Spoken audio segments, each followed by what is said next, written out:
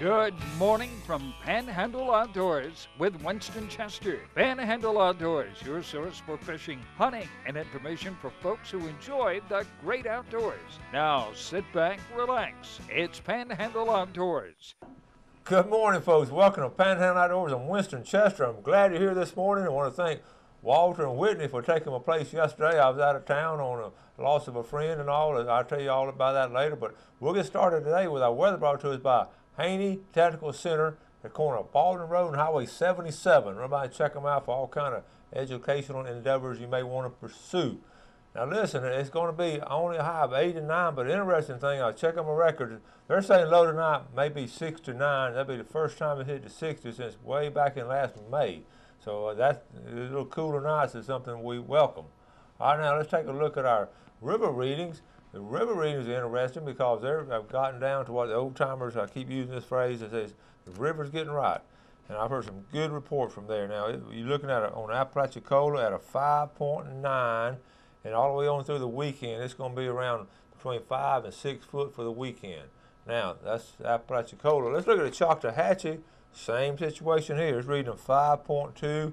Not a big flow to it. I mean, just really, it's not going dropping. It's not rising. It's just going to stay steady the rest of the week, next 3 or 4 days, matter of fact. So that takes care of our river readings. Now, our water temperature remains in the Gulf at 85 degrees. So that's a good steady sign right there. Been some good reports of king mackerel. And I'm collecting some pictures. I'm going to show you either tomorrow or the next day some pictures of some nice fish people have caught. Now, take a look at our tide chart brought to us by Kent Forest Lawn Funeral Home and Cemeteries. And they're right down here on 23rd Street. And their motto is, when carrying counts. Today is September the 18th, a Wednesday, and look what we have, folks. In the next 3 or 4 days, we're in some what we call neap tides. Not a lot of tidal flow, not a lot of movement going on. So it's just something we'll work our way through. And I've had some good reports of people catching good fish during neap tides. You just don't have a lot of tidal flow in certain areas. All right? That takes care of weather. The marine forecast will be east-northeast at 10 to 15 miles per hour. All right, let's take our first break and we'll be right back.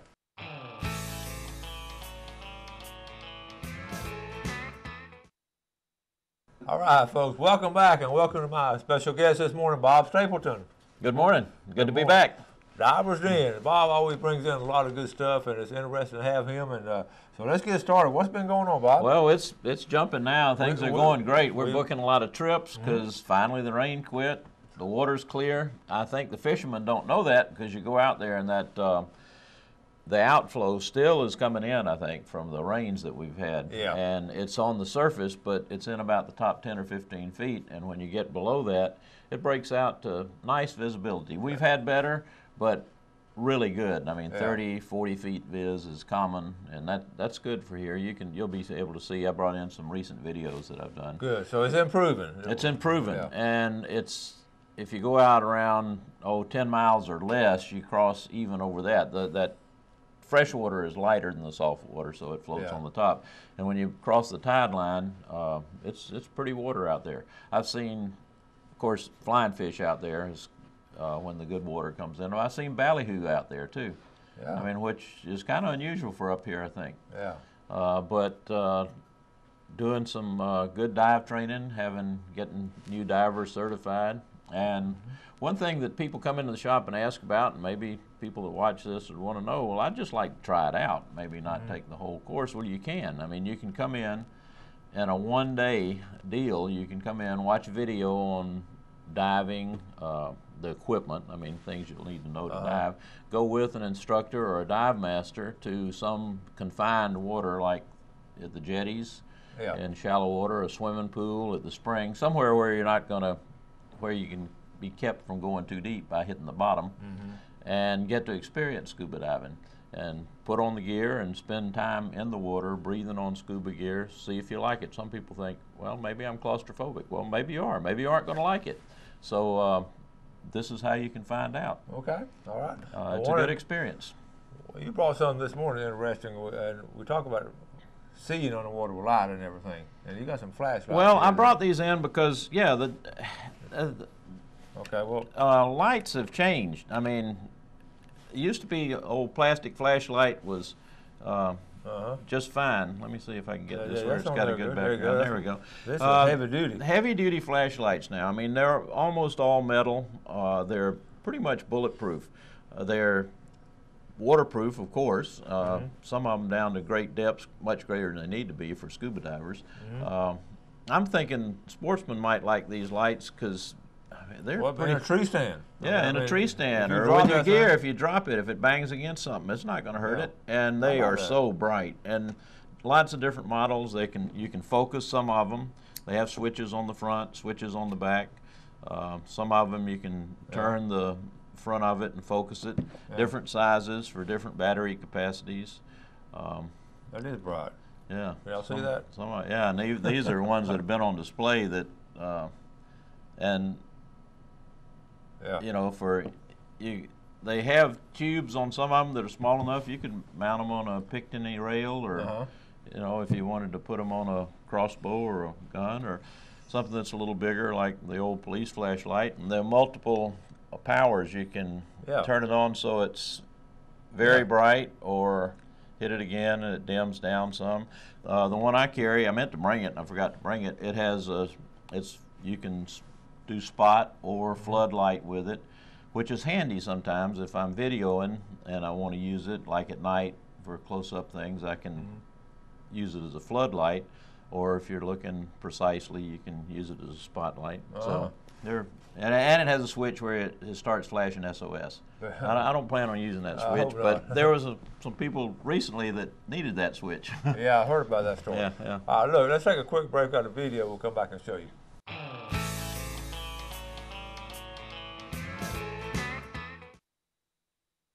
All right, welcome back. Here with Bob Stapleton of Diver's Den, and you brought us some good videos always. Well, I brought some recent video. Okay. I have in my archives enough video to keep you going for a long time, but I thought it'd be more interesting if it's what's out there right now. I'll keep that in mind if a hurricane season hits or something. We'll just run that for we a can couple go of back days. and. Okay, so let's talk about this one. Okay, bait. I mean, obviously the fish are going to be out there because there are lots of bait. That's just wow.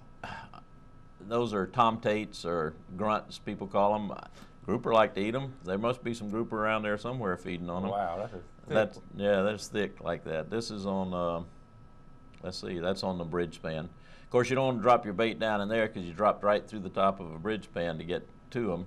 You saw a small jack swim by. I hadn't seen many legal jacks on the inshore stuff. Here's one of our regular divers, Dave. He's down. You'll see he roots around in the hiding places where other people don't come up with lobster, but he does sometimes, and that's how he gets them. You got to look where they live. You can't just expect them to be walking around. Now he found this octopus while he was rooting around down there and showed me where it was, so I went over and videoed it. They are fun to play with. I mean, people overlook them. You can find a pile of shells or something on the bottom. I know where they are when you see that pile of shells out there where they've been feeding. And they're hidden in their hole, but if you put your hand down there, they're curious. They want to see what you're all about. If you just leave it alone, I waited a few minutes before I started video until he came out. So he's grabbed my glove. He thinks he wants some of that. It's amazing how strong they are. You can't, well, I won't say you can't pull them out. It would hurt them, I think, if you did, because they hold on tight with some of their legs, and the others. See, he got away from me there. I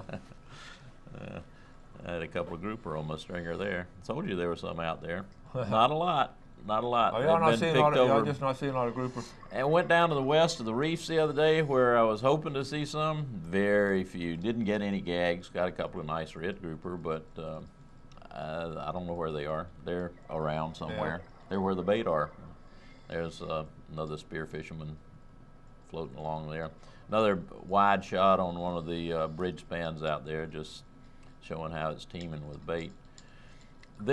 I want to find a marine biology student that needs a master's or a doctoral thesis or something to do a study of 3 feet of one of the tops of these bridge spans. Because as you can see, those sponges there, they're multicolored sponges of different varieties. Those lumps all along there that you see, and those are all clams. I mean, I hate to say this, but you could probably take a shovel, scoop them off, and have some really good clam chowder. I mean, I'm sure they would have a food value. Fortunately, you can see fishing line everywhere. Of course, that fishing line doesn't rot away or anything.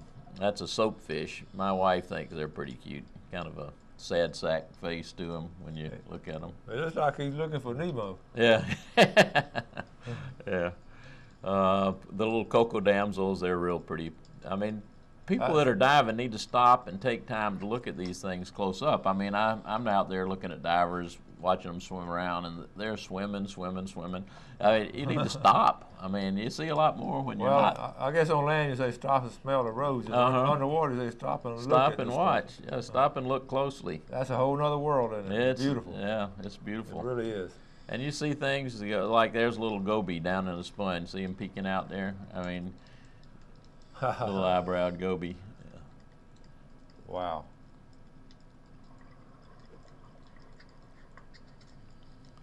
I must have shot a couple of barracudas. So what is that right there? That's some sharp-nosed grouper. Oh yeah, the barracuda. They need to. And I had my still camera with me and took. Again, you almost can't take a picture of it. We get out getting a little bit of fishing line in the picture. There's another one of the eyebrowed or seaweed goby. Oh yeah. Another one. That's pretty. They hide down in those barnacles, you know, the dead barnacles, and Now what are those called? they're gobies. Goby. Okay. Mhm. You can put your finger down there, and they are very. Here, Carlos and I went out the other day to retrieve an anchor that somebody had called into the shop and said they'd lost their anchor, and we thought we'd go get it. Very unusual, but you can see the dolphin in the background. That dolphin, and then its buddy came and followed us down the anchor line. How deep were y'all? We were out on one of the offshore wrecks. It was about 100 feet to the bottom. I mean, there was no issue for the dolphin getting down there. I mean, you can see us working our way down, or me working my way. There's the second one coming in, working our way down the anchor line. Right, well, how did he lose it right there? What? Do what? Oh, Did he I just find them all the time. You drop your anchor in the wreck, might not get it back, because it can get tangled up. So there's no way you'll pull it loose from the boat. You just have to cut. This is me. I don't get much video of myself diving. This is a cuda. Unfortunately, I didn't get the shot. I made a good shot on it. I shot it through the gill plates. The big ones I shoot through the gill plates because you can see that Goliath grouper down below me there. He's curious, looking and seeing what's going on. But this one, I just couldn't get enough killing on him. I string him up, and then I take my spear point out, and I'm working on getting the spear point out now. And he's kicking around. Yeah, I mean, this goes on and on. I don't, normally I'm pretty efficient at it, but this one just gave me trouble. I watch it because I laugh at myself messing with it. You can see it's a good sized fish. See, I got my spear out. I'm okay now, no problem. And now look at this. He goes crazy. He decides he wants to get away. He's going to pull you around on it. Yeah, he's yanking me all around. I thought, you need a little more killing. I take my knife and stick it in their brain, and I see some funny things out there with spear fishermen trying to kill their fish. I mean, I don't want to be around them. They get the knife out and they're slashing and stabbing. I think, oh my gosh, you're going to hurt yourself. And some people have. I mean, they stab themselves in the hand, in the knee. I mean, it's. Well, luckily you got everything tied to you. There's your gun. Yeah, there's my gun, and that's my new Koa. That is a great shooting gun. They have. Well, did you have much blood coming out here? Oh, you can see this is about when the sharks normally come around. I was going to say. Oh yeah, if you can see, it's just pouring blood. The reason you don't see any red is because it isn't red when it comes out. It's green. Yeah, and that's you. And then with my gun unloaded and no defense whatsoever, the sharks come around and start snooping, saying they want that fish instead of me, and I have to poke at them and mess with them to keep the fish. Have your shark sightings still high? Yeah, seeing a lot of sharks, and I hope people aren't frightened by that, because if you're scuba diving, if you don't drag bloody dead fish in front of their noses, they're not going to bother you. I mean, they're never a threat. I mean, they'll swim by, but they don't come up and threaten you in any way. Obviously, we're not a food source for them with all those bubbles and metal and everything else around us. We don't look very fishy, really. Well, I don't know. I worry about my legs hanging down there. No, you're good. They aren't going to mess with you. I'm telling you. All right. And what we have Yeah, here? here we're moving on. Oh, this is my Tyndall dive flight. We went out and dove the Red Sea, and just a little more video of what you could see if you scuba dive here. I could bring in some video of some of the Caribbean areas, but if I had to dive only in one area of the world, I think it'd still be Panama City. They're prettier fish and better color on the shallow reefs and the southern climates, but as far as diversity of dive sites and big fish, well, I guess I'm kind of prejudiced because I spearfish, but there's a black snapper moving across there in front of you, and plenty of the tomtates. Oops, something must have got after them. Spooked them. Yeah, something spooked them. You can actually hear them so sometimes. This is the Red Sea here. Yeah, that's the shipwreck, the Red Sea. It's one that the Tourist Development Council and many others helped prepare and carry out and put out there. It's a very popular dive site and a good place to probably flatline over the top of it for mackerel around it. So it's pretty popular, so you probably... Yeah, there are a few dives. The dive boats, we try to stick to, you know, the same dive sites over and over again to free up the other ones for fishermen. Now, if customers say, oh, I've seen that so many times, I want to see something else, that's fine. We'll take them to a different place. But the Red Sea, the Strength, Bridgespan 12 and 1 on the east side, and then on the west side, the Bart, the Jeff, and 14. I mean, we just go there time and again, and it's never boring to me to keep diving them. But we're always willing to accommodate divers. They want, if they've been here several times and have seen all those, we can take them to other places, like to the Tarpon or offshore to the Chickasaw or Chippewa or Putnam or any place. Okay. Yeah. We'll start wrapping up now. What's his last couple of shots here? Oh, that's people hamming it up for the camera. There's Frank with his Contour video camera that he got from Divers Den, taking some video.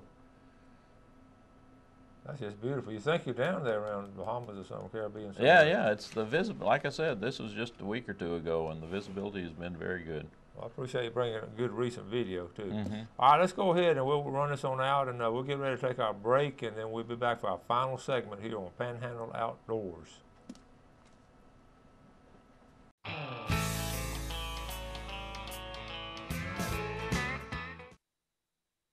All right, welcome back. Sitting here with Bob Stapleton from Divers Den here locally in Panama City. So run by and check them out. But right now, let's check out our fishing game times for today, brought to us by Mark Cowart of Edgewater Beach Realty. Today, we only have one time, and it's right here in the middle of the day. We're looking at 11:54 to 1:54, right there in the middle of today. So you can take a 2-hour lunch and see some wildlife activity going on at that point in time. That's about the time our divers get in the water for their second dive. Well, so, they're going to be. That'll be. And normally they'll take 2 dives on a trip. Normally we'll leave the dock at about 9 o'clock in the morning and get out and do a couple of dives and be back by 1. Okay. So, and how long do they rest in between? Hour. We give them an hour. If you're diving air, it's better to off-gas your nitrogen buildup for an hour and then get back in. Well, I'll check them out there. Tell me you saw them on Panhandle Outdoors. Listen, let's talk about flounder a minute because, you know, y'all get to see them first. I know. We have the story on whether the flounder are here or not. This is like a scouting report on flounder, okay? I hadn't seen many lately on the inshore wrecks, except we went on one place, I won't name the exact site, down to the west off Fontainebleau, and one of the divers came up with a nice stringer of flounder. So it probably isn't going to be much longer before they start moving out. They're scattered right now. Yeah. Usually, what time of the year do y'all sort of getting hooked on? October, late October on through the winter. Yeah. Okay. Yeah. They'll start. People say they move out of the bay. I can't believe there's that many flounder in the bay. I mean, I think they move in to their breeding grounds, which are inshore. I think they come from offshore and from out of the bay. So I think coming from 2 spots. I think so. I think so. We're talking about a marine biologist. I want to find that out too because I'm beginning to think the same thing because so many people are reporting flounder coming from. I was down at the docks one day and the longliners came in. They had baskets of flounder, and I said, "My goodness, where'd you get that 600 feet of water?" They're flounder everywhere, and they move in, I believe, to breed, and that's what they're doing when we're. Unfortunately, when we're killing them out there. Real quick, Bob, we almost had a diving. I talked to one of the individuals that was involved with that, and it was a very good story. They're very fit people. They're experienced divers, but I think a little more experience would have helped. The current was really strong. I dove the same day. In fact, I was diving at a site that was very close to where they were, and there was a very strong current running. But there are things that with experience you learn to look at. Before I ever get in the water, I look at the bubbles going past the boat. I know how strong the current is before I splash. If I need a line up to the front of the boat to pull myself up to the anchor line, I know before I get in the water and say, oh my gosh, what do I want to do now? I hook up a line to the front of the boat and then can pull against it. If you get down to the bottom and you can't see the wreck from where your anchor is, you better go back up and reset your anchor. They decided, I think I'll go find it. And they didn't. And they stopped on the way up as following good safety procedures. It's not required, but it's recommended to take a 3-minute safety stop at 15 feet. Well, if you're diving in shallow water, you're not going to hurt yourself if you skip that. Shallow water being 60, 70 feet. Well, they did the 3-minute safety stop. When they came up, they were yards behind the boat. Could not swim against the current to get to it. And the current was that strong? It was a strong current. Very unusual. We had about 3 days of a real strong current. And very unusual. It was more than a tidal current. It was some kind of ocean current that was sweeping through here. Anyway, that was it for them. They floated around. They kept their spirits up. They did fine. Most of them had enough suit on that they were comfortable. The girl that was with them, she was lightly clad and got a little cold, but not dangerously hypothermic. And they were in the water for 14 hours. It was about midnight when the Coast Guard helicopter found them. We all heard the story. I was just glad it came to a good ending. It came out to a very good ending, but I'm sure there were some doubts in their mind as they're floating out there for that amount of time. And speaking of ending, we're going to start ending this thing. It's always great to have you come on the show. Well, good to be here. Appreciate it. Well, I see them at Divers Den, folks. And as always, we appreciate you watching Panhandle Outdoors. This is America's only daily outdoor TV show. We're proud of it, proud of our viewership. You do something good for somebody today. Again, thank you, Walter and Whitney, for taking me yesterday. God bless. Thanks for joining us for Panhandle Outdoors with Winston Chester. Panhandle Outdoors features hunting, fishing, and other activities and information to help you enjoy the great outdoors. Join us next time for Panhandle Outdoors.